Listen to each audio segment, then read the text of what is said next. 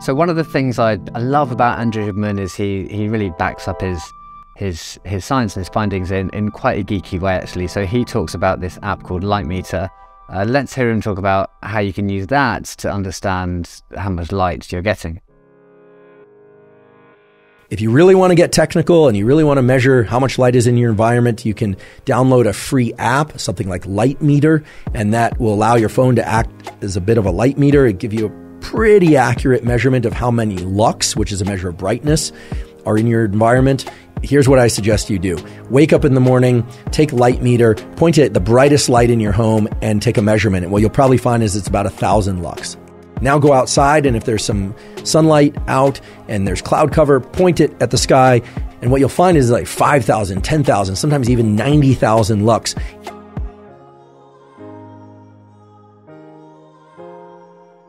So when I heard this, I'm like, challenge accepted. I'm going to go and get the Light Meter app, and we're going to go outside and we're going to start measuring some lux.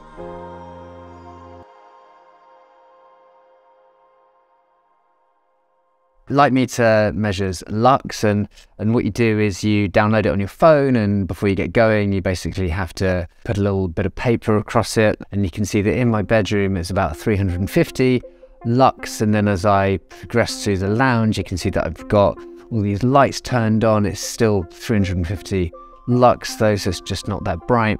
Now I'm going to walk over to my workstation. So I've set up my computer right near the window, and you can see the lux climbing to 1,300.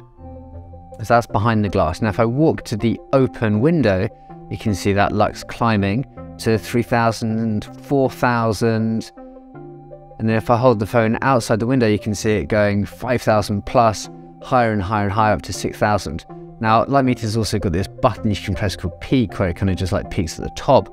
And you can see that as I've held it all the way out the window, we kind of get to almost 9,000 lux. So how much brighter is it in the middle of the room versus by the window? Well, it's actually 4 times brighter if you're sitting by the window versus in my room. But if you're the other side of the glass, it's at least twice as bright, but actually as many times as 6 times brighter if you're just 1 meter away from the building. And in actual fact, the way that my building is organized is there's another building that's blocking the sun. So you can imagine if I was in an open space, that lux reading would be way, way higher. Probably today, which is fairly sunny, like over 10,000 lux, probably nearer 20 or 30,000 lux if we were getting that sun from all around.